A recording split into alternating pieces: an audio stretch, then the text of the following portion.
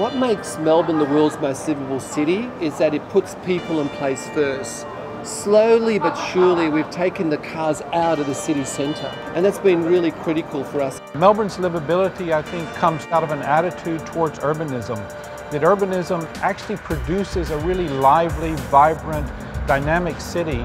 We understand how commerce, culture, design and sustainability all come together. Livability is about you being able to get to work really quickly, being able to get home really quickly, be able to come out of your house, be able to access a public open space and access community facilities. That's what Melbourne does well.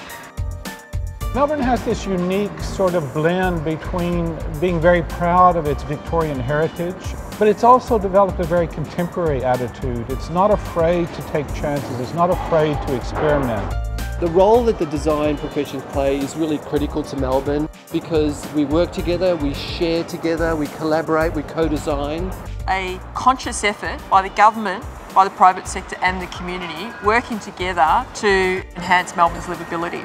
And it's through this process that we start to see design plus.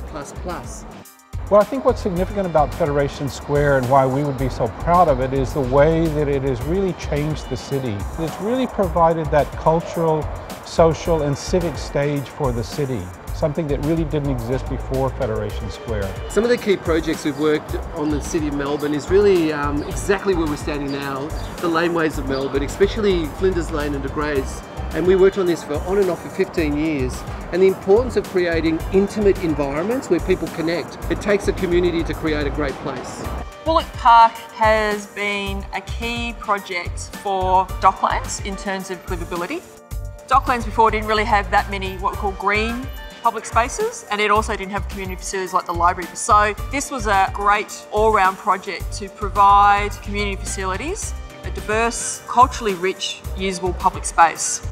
Melbourne's a city of discovery. It's a city of layers of complexity. It's all these small interventions that make a great city.